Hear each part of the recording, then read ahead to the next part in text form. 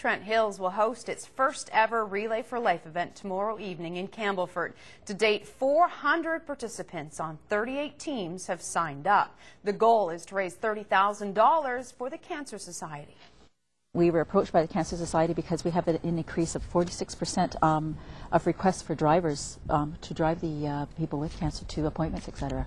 So we decided to start this. We started planning this about 6 months ago, and we've had an incredible response from the community. Starting at 7 o'clock, we're having the Survivors Lap, which is we have 82 registered for that, and then following that, the people are encouraged to be there's supposed to be 2 members of each team on the track all through the whole night, so it should be interesting keeping us all awake. We're having bands through the evening to entertain people as well. At 10 o'clock is a luminary ceremony. That's a very touching event.